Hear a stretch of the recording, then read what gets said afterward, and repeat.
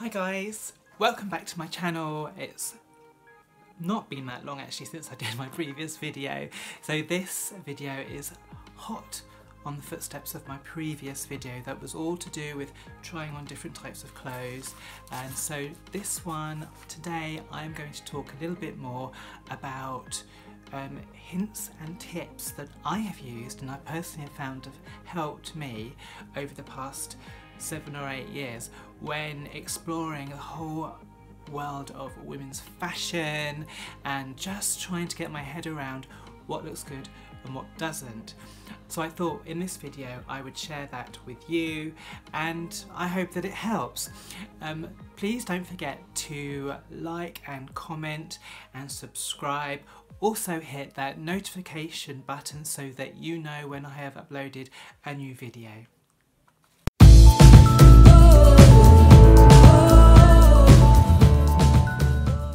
First of all, I think it's really important that we try to have an understanding of the different type of body shapes out there and perhaps which one we fall into as male to female trans women. Like I said in my previous video, we have different proportions to that of a cisgendered woman, so sometimes getting off the coat hanger clothes online or going into a shop and trying them on could be quite difficult. So trying to think about body shapes and understanding which one perhaps that you are. There are a couple of channels that I have subscribed to on YouTube, which I'm also going to put the links to below. One is to a lady called Justine Leconte. She's a French lady, she's a fashion designer, and she has some amazing advice on different ways to dress different body types. So whether you're an inverted triangle or a rectangle, for instance, what would look good on you. And I've taken quite a bit of advice from her. I've also been on Pinterest and had a look on there. And then there was another account as well by a lady called Aly Art. She has a whole different take on body types and she uses a different sort of model at looking at body types too. She doesn't so much look at whether you're an hourglass or an apple or a pear. What she looks at is another train of thought where you could either be like a romantic body shape or a gamine or a natural body shape or a flamboyant natural body shape. There are lots of different variations that's really interesting to watch, and I found some of her advice as well very useful. So I mean, I don't know either of these ladies personally, but I'm going to pop their links down below because I think they really help. Thinking about body types, I know that I am an inverted triangle, which means that I'm broader across the top and then I go narrow into the hips. I've got narrow hips and long legs. I'm tall, quite athletically built, a trans woman, so that's kind of quite typical.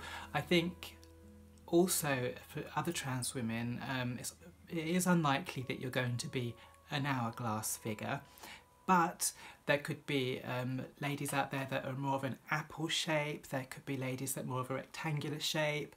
Quite a lot is going to be to do with an inverted triangle, so ladies who've got broader shoulders, narrower hips. It's quite the norm for a lot of trans women. One of the key things we also have to look at when choosing clothes is to choose clothes that draw your attention away from parts of the body that you don't like necessarily, or things that you don't want to highlight. So clothes that detract from your shoulders, perhaps clothes that draw the attention downwards. Those are the really two main key things that I have found has helped me understanding that your person's attention needs to be brought away from the top half a little bit more to what's going on around the middle and the bottom half, because that way you look a little bit more in proportion. You might even look like you've got a bit more of a shape. It's all about creating a clever illusion and getting away with it. Although I've done these videos as a guide to help you, this is by no means gospel. It's all about you having your own individual style and finding the colours and shapes and items of clothes that you enjoy wearing, things that give you confidence. Ultimately, that is what works the best. But some of these hints and tips thrown into the mix as well may probably help. So mostly it's about what you like, but also having a little help along the way just to make things flow a little bit nicer. So I have created 10 tips for you, things that I use when I go shopping, when I browse online, to help me purchase my clothes. And just through trial and error over the past 7 or 8 years of buying ladies' clothes, unlike a lot of cisgendered women, we haven't grown up developing a style. Quite often we've just had to make it up as we go along and learn off our cisgendered, transgendered female friends. So these are 10 tips that I tend to use when I buy clothes. Number 10. I decided to start from the top and work down. So I'm starting with the head essentially. Number 10, I'm going to talk about hats. What kind of hats will suit us? That's a really difficult one to say whether or not a hat would suit a trans person or a cisgendered lady. I don't think you can really tell. Hats are incredibly personal. It's all to do with your face shape and your hair and the clothes you're wearing at the time, the time of year, the season that we're in. But personally, I find what's really flattering on women in general are nice wide brim hats in the summer. Obviously try and steer clear of things that, I don't know, look really masculine on you or are going to draw too much attention to the fact that maybe if you haven't got a lot of hair, it's going to draw attention to that part. Things like that really. Earrings, I'll talk a little bit about jewellery later, but earrings are another thing as well. Might draw attention to your face if you want to do that. And invest in really good quality makeup. I think I'm going to do another whole kind of video on makeup tips another time, but what I will say today, as we're talking about the face, is invest in good quality makeup. I have found over the years that when I have bought a lot of kind of drugstore makeup, I tend to use a lot more and it doesn't last so long, whereas if I buy more luxury brand makeup, which is very expensive, it tends to last longer and it tends to wear better. Having said that, luxury brand makeup is very expensive, so I tend to only have a few items such as a good foundation, good mascara and concealer. I tend to spend quite a bit of money on those because I want those to last all day. Other things such as lipstick and blushes and bronzers, I think I can get away with like things from like Superdrug and Boots and stuff like that. There's some good stuff out there. There is a company called Makeup Revolution. They have a really good, well-priced selection of makeup. I quite often find myself browsing in there. So it's a mixture of the two really, but take time to watch YouTube tutorials and just learn. Eventually you do get the hang of it. Number 9, right, I can't talk about number 9 today because I have got a round necked t-shirt on, but what I do tend to go for is a V-neck t-shirt. V-neck t-shirts are drawing the attention quite simply downwards, so they're drawing your attention away from the top half of your body, from your shoulders. They're bringing it down towards the middle. So if you are looking at buying a jumper or a shirt, V-necks are really great. Other things as well, if you're wearing button-up shirts, undo a few buttons at the top, open the neckline up a little bit to expose a bit more sort of skin here, again drawing the attention down and creating kind of a downward flow from like your face through your top half. I find that that always works really well. Number 8, plain and simple tops.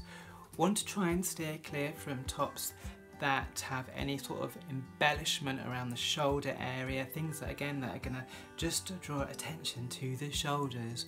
Also tops unlike the one I'm wearing again today, quickly realising this was not the right top for this video, but that aren't too busy, that aren't too patterned, that aren't really bright in colour, that are going to make a real statement, because that is like saying, hey, look at the top half of my body. It can create too much of an imbalance between the top half and the bottom half, in that the top half becomes more prominent. What you kind of really want to do is swap that around so it's the bottom half that becomes more prominent, less so the top. Number 7. If you want to wear stripes, try and get vertical stripes for the upper body. again, like with the V-neck, we're trying to draw the attention downwards. Vertical stripes can be quite slimming, whereas horizontal stripes on the top half are just making you even wider. So try to go for vertical stripes, particularly on the top half, and then perhaps save your horizontal stripes for around the bottom half, so in skirts and in trousers and things like that. That will kind of give you more of a proportion to the lower half as opposed to your top half, and create a better balance between the top and the bottom. Number 6. So for number 6, I am going to talk about dresses and skirts. I've got quite a lot of wrap dresses, or I've had quite a few different sort of wrap dresses over the years, and basically that means that the detail in the dress, a lot of the detail is pulled round and goes to the hip and waist area. So again, less fussy up top, really basic short sleeves, or if they're long sleeves, just not fussy at all, but all of the detail in the dress, if you like, might be along the neckline, and then it's pulled down to sort of a knot type of feature that's around your waist or your hip. I find that they can look really, really great, because again, it's making a fuss of your waist and hip area and less so of the upper body area, again drawing your attention downwards. The other thing that I think works in dresses, and tops to that matter, is if they're long sleeve, is not having the embellishment here, but having, sometimes with a dress with sleeve embellishment is really nice, because a lot of the time our hands are by our sides, which means that embellishment is then down lower, and I find again that draws attention to your lower half, so that can also work really well. Try and steer clear of dresses that are too tight on your bottom half, so things like pencil skirts and bodycon type dresses. I know they can look super sexy on the right women, but generally women with more of an hourglass figure or a pear-shaped type body shape tend to get away with those a lot more than somebody who's an inverted triangle, for instance. It's just too figure hugging. Instead, when we look at the way a dress or a skirt flares out, goes out from the hip and waist area, choose bottom parts that are less fitted but more flared, so like A-line type shapes, skirts that have got pleats to them, skirts that provide a lot of movement when you walk, and dresses as well that go in at the waist and then they flare out at the bottom. They don't have to be massive, but they can just be quite loose fitting on the bottom half. In my previous video, the red dress that I bought is an example of that. It ties up at the waist, creating the illusion of a smaller waist, yet the bottom half of it flares out and has a lot of movement in it. It's quite a dynamic dress when you're walking. It's very feminine, and it can be extremely flattering for somebody who has more slimmer hips to their shoulder width. Number 5, trousers and jeans. I have always kind of worn jeans that were a little bit more loose fitting, so those are the kind of boyfriend type jeans, boot cut jeans, also really flattering, giving you a bit of width in your legs. Those I would recommend over like skinny jeans. Skinny jeans are not going to do you any favours whatsoever if you've got narrow hips. All it's going to do is go, hey look, I've got narrow hips, and I'm really emphasising it.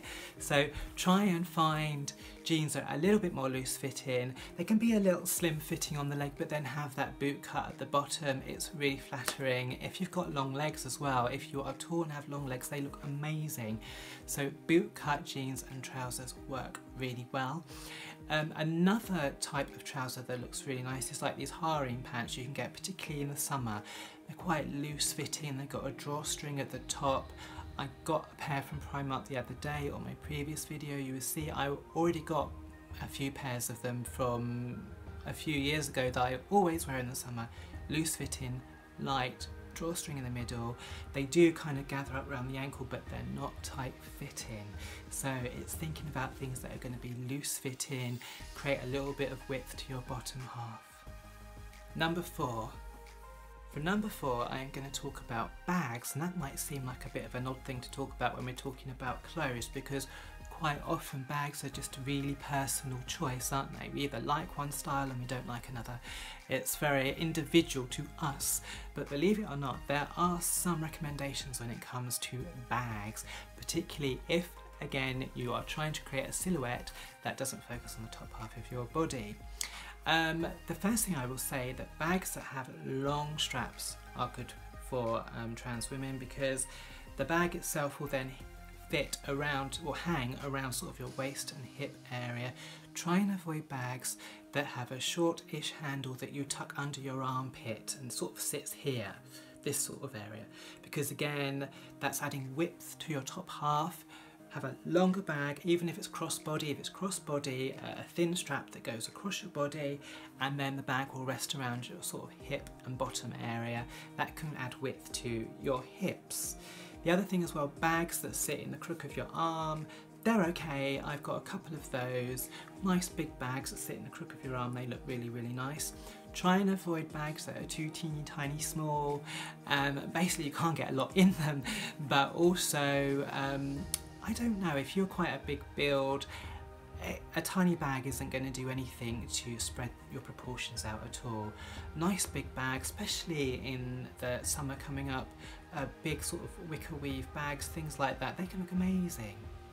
Number three, I'm going to talk about jewellery.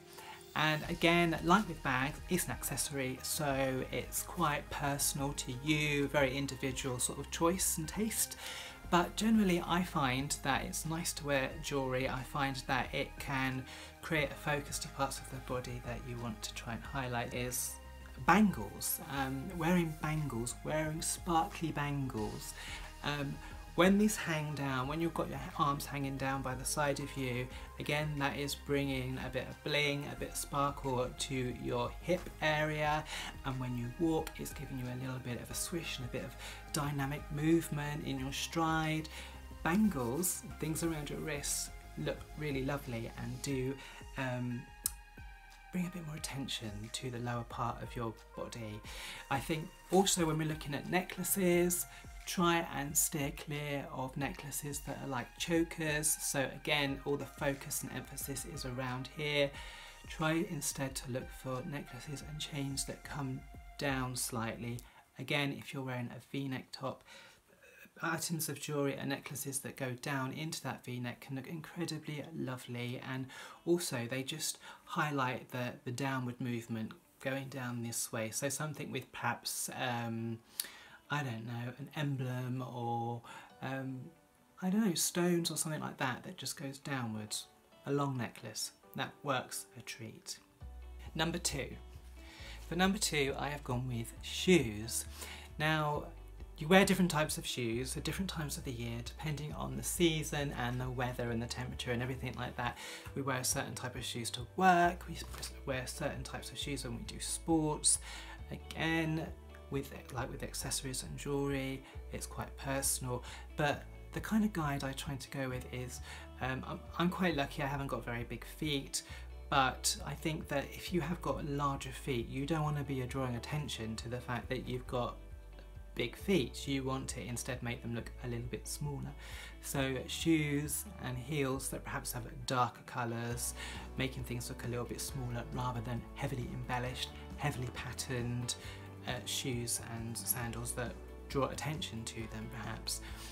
Heels, girls like to wear heels, I love to wear heels.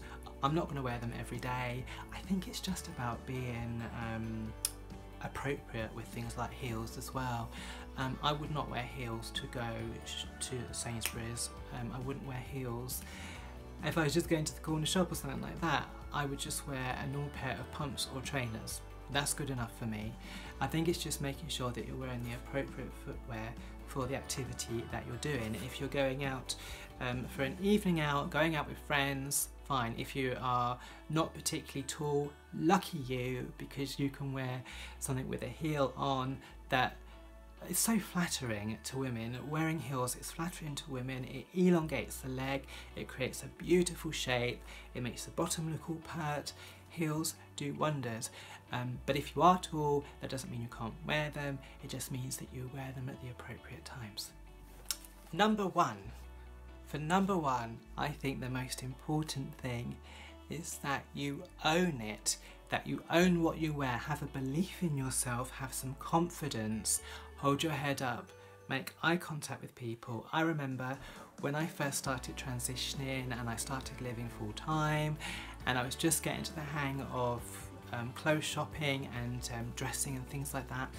I was out with my mum one day and she said to me, stop looking at the floor, stop looking at the ground, lift your head up and look straight ahead, look people in the eyes and smile. Own it, have confidence and believe in yourself, regardless of what you're wearing. It always brings more attention if you're looking down, believe it or not, because it's as if you've got, I don't know, something to hide.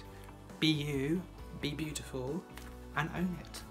So I'm going to leave it there for today. I hope this video has been really helpful to you. I'm not trying to preach, I'm just trying to give you some hints that maybe you can work into your everyday clothes just to help out. Things that I found that have helped me. If you've liked this video and you want to see more of what I'm doing, then please, like I said at the beginning, please like this video, send me a comment, any hints or tips that you would like to share with myself and with other people watching this channel. Please don't be afraid to put a comment below, and also a subscribe would be amazing. I'm trying to build this channel. I just want there to be a little bit more information there for trans women perhaps who are that little bit older, sort of in their 30s and 40s and upward.